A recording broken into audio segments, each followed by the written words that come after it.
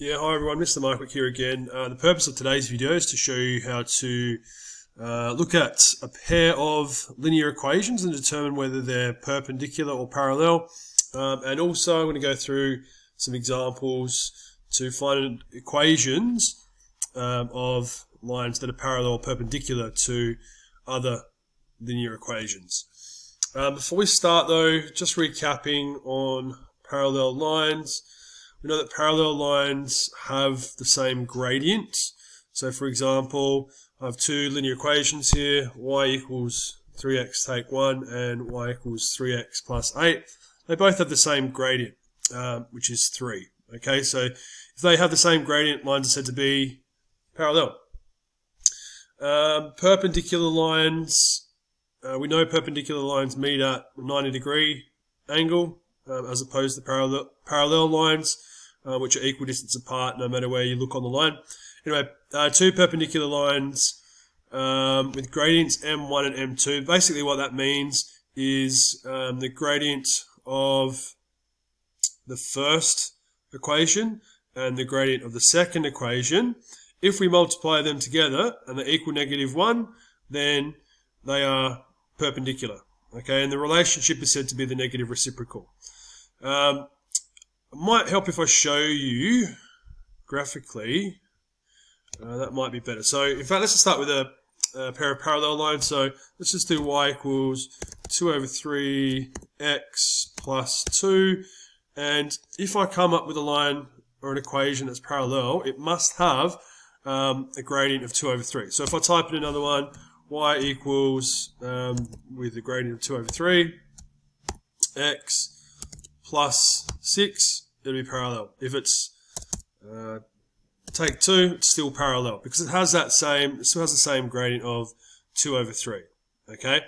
Now, perpendicular to both of those lines would be a gradient of -3 over 2. That's the negative reciprocal. So what I'm doing is I'm flipping that fraction, so -3 over 2 x. So I'm flipping the fraction and it's going from a positive to a negative, or if it was already a negative, turning it to a positive. And you can see that that purple line is perpendicular to both of those other lines that I've got there because it has the negative reciprocal gradient. Okay. Now again, all three of these lines are in slope-intercept form. Now slope-intercept form, just touching back on quickly, is when you have y by itself on the left-hand side of an equation. So y is the subject and it has a coefficient of +1. And then you can just look at what is the coefficient of x. The coefficient of x tells you the gradient. Okay, so if you have two equations that are in slope-intercept form, you can easily determine whether they're parallel because if they have the same coefficient of x, then they're parallel. If I multiply if they don't have it, and let's say for example I think they might be negative reciprocal, I can multiply those coefficients together, and if it equals -1, then they're perpendicular. Okay. So anyway, let's have a little look at some examples because they won't always be in slope-intercept form. First of all, I have the equations. In fact, let's rewrite these quickly. So I have y equals 1 over 2 x plus 2, and the second equation is 2y take x equals 5. Now the first equation, the first linear equation I'm looking at, I can see that the gradient is, so the gradient here is, well, the gradient for the first equation is 1 over 2. Now is this gradient 1 over 2? It's a bit hard for me to tell at the moment because it's in standard form. So I am going to rearrange this equation to put it into slope-intercept form so it's easy to compare. Now, I do have another video which is called rearranging linear equations from standard form into slope-intercept form if you want some more help on how to do that, but I'll quickly go through this one again.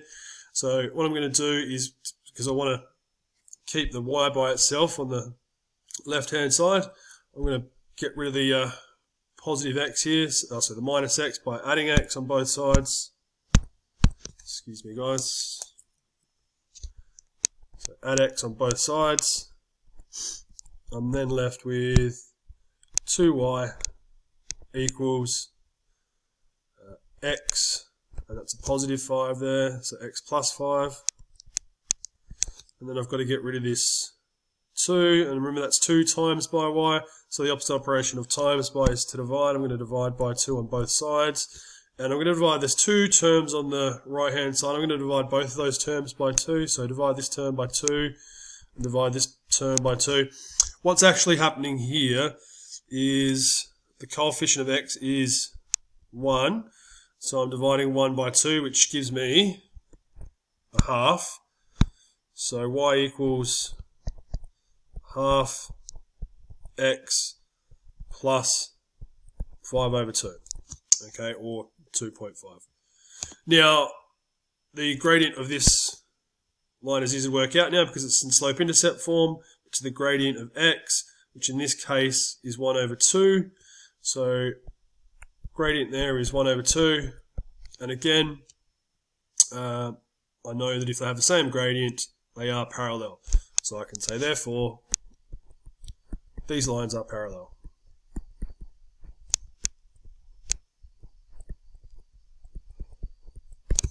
Okay. The second example I'm going to go to here is B. Again, let's rewrite those equations. So y equals minus 3x, take 8, and y equals 1 over 3x plus 1. Looking at these, they're both already in slope-intercept form. You can see y is by itself on the left-hand side of the equation with the coefficient of positive 1. So I'm happy with that, makes it easy. The gradient of both of those equations, or the value of m, in the first one is minus 3, in the second one it's 1 over 3. So gradient 1, sorry guys, gradient 1 is minus 3, and gradient 2 is 1 over 3. Now, they're not the same, so they're not parallel, but are they perpendicular? So let's see if minus 3 times by 1 over 3 is equal to minus 1. You pop that in your calculator. I wasn't prepared, didn't have my calculator up, but I can tell you that minus 3 times by 1 is minus 3. 1 times by 3 is 3. If I simplify that, minus 3 divided by 3, I get minus 1. So yes, because when I multiply the gradients together, it equals minus 1. Guys, you can do that on your calculator if you want. You have 2 perpendicular lines. So therefore, these lines are perpendicular. Okay, now that's nice and easy. That was a nice and easy one because both were already in that slope-intercept form. Okay, and that's helpful. It's, I guess, a little bit trickier when you've got one line in slope-intercept form and you have to rearrange the other one. But like I said, go back and watch that other video, or just use that one example if that is easy enough for you to understand. Guys, I've put a link to that other video on our lesson note. So watch that if you need a bit more time on rearranging from standard into slope-intercept form. Okay. Now, again, guys, probably best at this point to have a go. I won't go through that last example. Best at this point, probably have a go at some of the questions. I've got for you guys questions 4 and 5 today. So page 49 of your textbook. Deciding whether these pairs of lines are parallel, perpendicular, or neither. Okay. Once you've done that, maybe come back to the video and watch this final example to help you with question 5. For the rest of us, moving on to this next example, I'm going to, hopefully, yes, start with question A, and I need to find the equation of a line that is parallel to y equals minus 2 take 7 and passes through points 1 and 9. So if it's parallel to y equals minus 2x take 7, I know that its gradient is going to be minus 2, or the value of m is going to be minus 2 in slope-intercept form, of course. So in the form of y equals mx plus c.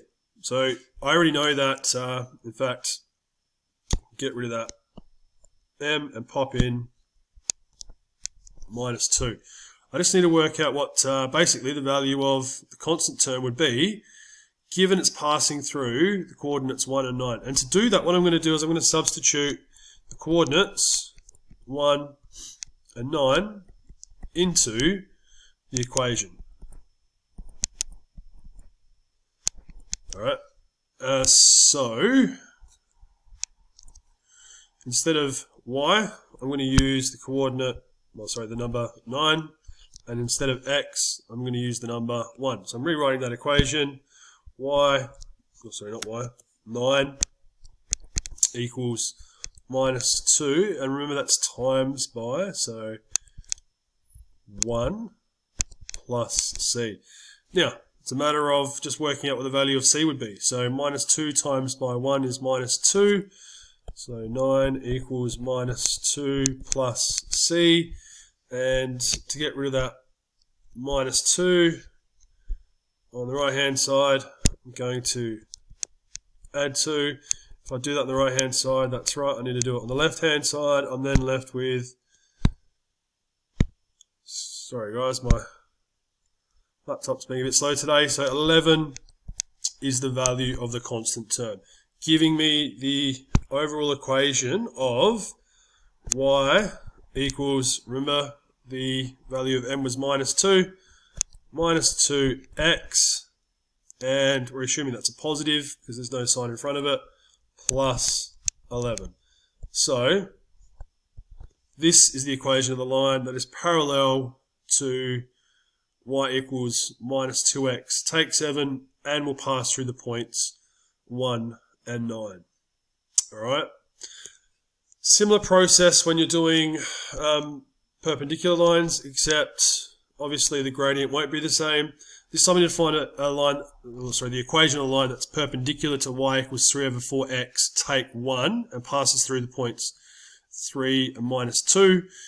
This time I know that the value of m is going to be the negative reciprocal. So what I'm going to do is I'm going to flip that fraction. So instead of 3 over 4, it's going to be 4 over 3. And instead of a positive, it's going to be a minus. Alright, so in slope-intercept form of y equals mx plus c, my value of m is going to be minus 4 over 3. So let's go ahead and just put that in.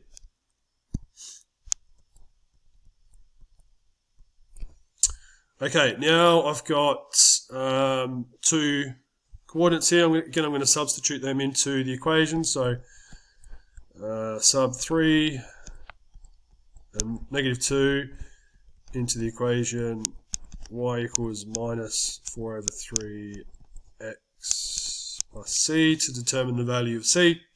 So rewriting that equation, instead of y, here I would have minus 2, and instead of x over here, I would have positive 3. So go ahead and rewrite that equation. So minus 2 is equal to minus 4 over 3 times by 3, or 3 over 1. I'm going to write them as fractions. But again, guys, you can do this on your calculator. You can just put in 3 if you want. This just makes it easier for me because I didn't organise my calculator before this video. So now I'm just going to multiply these two fractions together. So minus 4 times 3 numerator times numerator gives me minus 12. 3 times 1 denominator times denominator is 3. Sorry, I forgot to put the seat in there. And add c. Now, minus 12 over 3, or minus 12 divided by 3 can actually be simplified to minus 4. So minus 2 equals minus 4 plus c. Now, to solve that last step is to get rid of that minus 4, to isolate c by itself over there. and add 4 on both sides gives me minus 2 plus 4 is 2 equals, sorry guys, I'm going to zoom out a bit more, minus 2 equals C, which gives me the overall equation of, let's clean that up, y equals, instead of m, I'm going to use minus 4 over 3 x, and instead of the value of c, I'm going to use positive 2. Okay, so that is the equation of a line that is perpendicular to, going back to the original question, y equals 3 over 4x, take 1, and passes through those points. So guys, in particular my class, that'll help you with questions, or question 5 on page 50. The first few you can see there, the parallel, so that first process, and the last half we're asking for equations that are perpendicular to those equations. So there you have it guys, hopefully that helps. Again, I know it's a bit of a long video, hopefully it all makes sense. Thanks for watching.